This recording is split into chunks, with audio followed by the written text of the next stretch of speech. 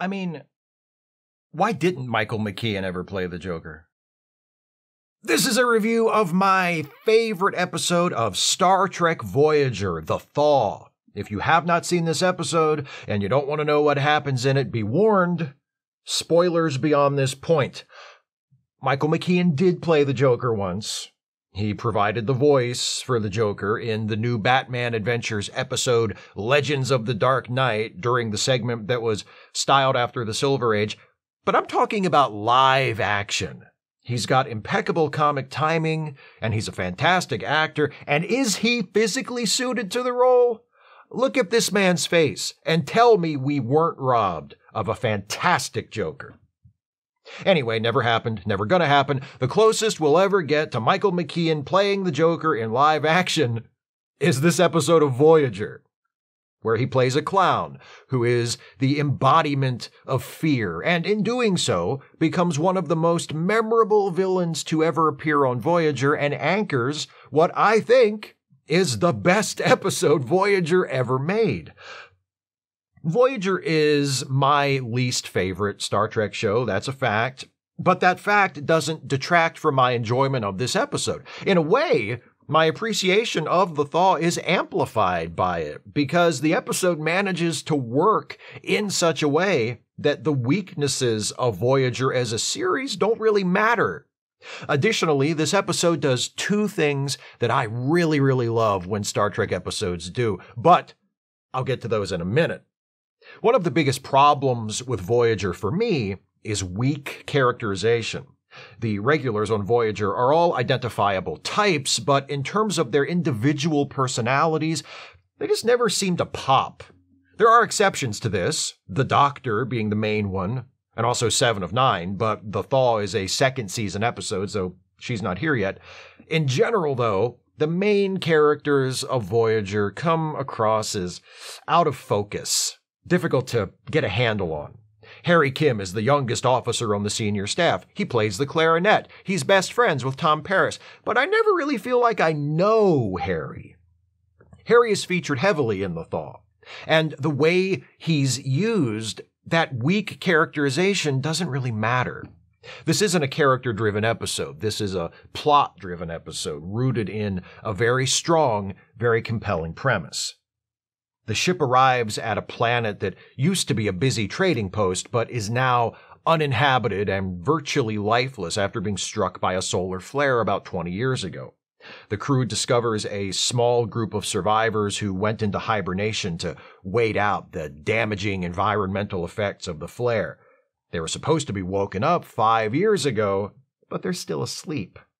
So, Captain Janeway beams the whole hibernation system aboard Voyager so they can figure out what's wrong.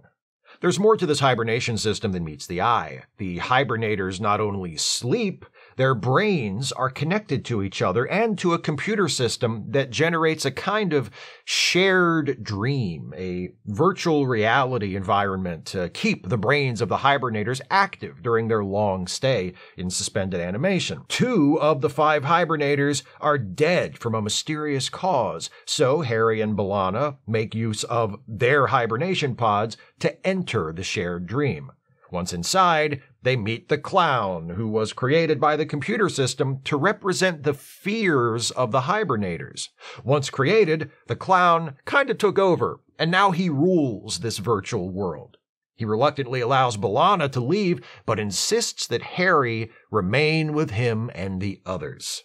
Because Harry's brain is connected to the system, the clown knows all about him, what he thinks, what he feels, what he knows. When the clown torments Harry, because tormenting people is kind of what the clown does, it's what makes him happy, he plays on fears that are specific to Harry.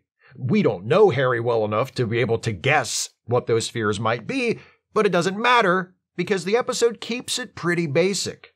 Harry is the youngest officer in Janeway's senior staff, so first the clown goes the opposite direction and makes Harry an old man, then makes him a baby. Pretty obvious stuff that makes use of one of the few solid character traits Harry has. Presumably, had Harry been unable to escape, the clown would eventually have gotten around to subjecting him to some clarinet-based torments, but it's probably best not to go there.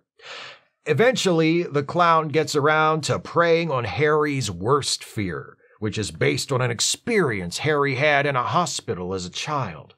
This is all stuff we learn through exposition as the clown is doing it, and it feels kind of random, as most characterization in Voyager does, frankly. But that's okay, because the medical-themed torment of Harry is actually there to provide a clever way of introducing the Doctor into the clown's world. He interrupts the clown's attempt to perform surgery on Harry and critiques his grip on the scalpel. It's very nicely done. The whole episode is like that. The story doesn't unfold in a way that's all that surprising. The structure is, broadly speaking, formulaic, but it's so well put together and so well executed that it doesn't really matter. The clown's torments and the surreal nature of his world are presented and established almost entirely through editing and practical techniques rather than obvious special effects. I love the subtle but very creepy detail of having all the clown's people suddenly wearing plastic clown masks when they're about to help him do something awful. I also love the way the episode is able to create anticipation for a showdown between the clown and Janeway, despite them having no direct interaction before they meet in the final scene. Janeway is able to communicate with the clown by using the Doctor as a proxy, sending his holographic program into the clown's virtual world. So Janeway is on the outside, the clown is on the inside, and they spend most of the episode trying to outsmart and outmaneuver each other until finally coming face to face in the end. Sort of. The solution to the problem of how to free the remaining hibernators and Harry from the clown's virtual world without the clown killing them leans a bit too heavily on technobabble, as Voyager episodes often do, and feels like a bit of a cheat because it has the characters doing something which we didn't even know was an option until after they've already done it. But the Janeway clown showdown is so good that I'm happy to forgive that. Because the clown is the embodiment of fear, Janeway's approach to the problem boils down to, how do we overcome fear? It's the sort of simple theme Star Trek has always loved, presented as not only a practical problem to solve, but also a philosophical one. And what is it that ultimately conquers fear? Reason.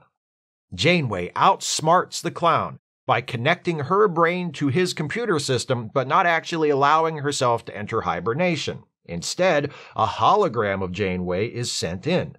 Since he can sense the real Janeway being connected to the system, the clown assumes the hologram is the real Janeway, and when the hibernators have been evacuated from the virtual reality and the clown realizes too late that he's been tricked, he finds out what it feels like to be afraid.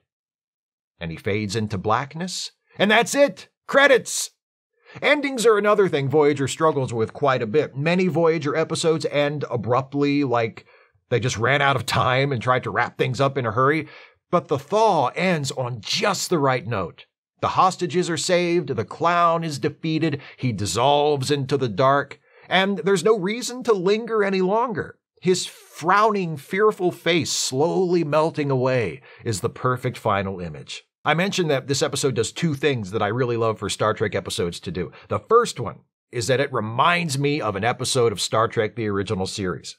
All of the spin-offs of classic Trek from TNG onward have shows like this, where there's something about the premise or the style that makes it feel like, with a few minor changes, this could have been a classic Star Trek episode. The Thaw? The ship visits a planet that is unexpectedly deserted and discovers a small group of survivors trapped in a false reality being tormented by an evil clown. Tell me that's not the TV guide summary for a classic Star Trek episode. Janeway even gets to play Captain Kirk in this one. Her choice to get involved in this situation at all is a total Kirk move. Think about it. This is really none of their business. Voyager visits this planet expecting to find a trading post, presumably so they can barter for supplies or something, but instead they find a dead, frozen world. That's a mystery for sure, but this isn't a Federation planet, and investigating what happened isn't their job. even after they get the automatic hail from the leader of the survivors telling them what the situation is. And they realize that the sleepers are a few years late waking up. Janeway could have just said, "Oh, well, I hope they're okay, but this isn't our problem," and left. But if she'd done that, they wouldn't have found out about the clown, and we wouldn't have this great episode. So she does what Captain Kirk would have done and sticks her nose in someone else's affair, and they find people who need their help, and they nearly get Harry killed, but eventually they help the people and save the day. So the moral is, mind other people's business? Probably shouldn't overthink that. The point is, this could have been a classic Star Trek episode, and I dig that. The other thing I dig about it is that in addition to feeling like a classic Trek episode, it also feels like a Twilight Zone episode. I love when Star Trek episodes feel like Twilight Zone episodes. It's like watching two of my favorite shows at the same time. The thing about the best Twilight Zone episodes is they all have strong concepts at their core. There's always a point to be made or a clever trick or something that you can see and touch that pulls the episode together. The Thaw is like that. Plus, the clown's reality, populated by costumed acrobats, dreamlike and whimsical but capable of turning into a nightmare at a moment's notice, really feels like the sort of dream world Charles Beaumont or Richard Matheson or maybe even Rod Serling himself would have come up with for a classic Twilight Zone. And trust me, when it comes to favorite TV shows ever, Star Trek and the original Twilight Zone are both right up at the top, and they are neck and neck. So when I say something feels like it could have been a Twilight Zone episode, there are few higher compliments than that coming from me. Those are my thoughts on The Thaw, my favorite episode of Star Trek Voyager. What's your favorite Voyager episode? Please share it with me in the comments. If you'd like to support this channel, and I sure wish you would, if you can afford it, you can do so by becoming a patron at patreon.com/Steve Shives, becoming a channel member by clicking the join button, or by making a one-time gift by clicking the thanks button, or via PayPal or Venmo. Links are in the description. Don't forget to watch for my review of the 4th episode of Season 3 of Star Trek Picard coming this weekend. I'm teaming up with my best friend and podcast co-host, Jason Harding, to review this final season of Picard, and our next review should be up sometime this weekend, hopefully on Saturday. And please join me again at this time next week for another retro review. Next time, it'll be my favorite episode of Star Trek Enterprise, Breaking the Ice.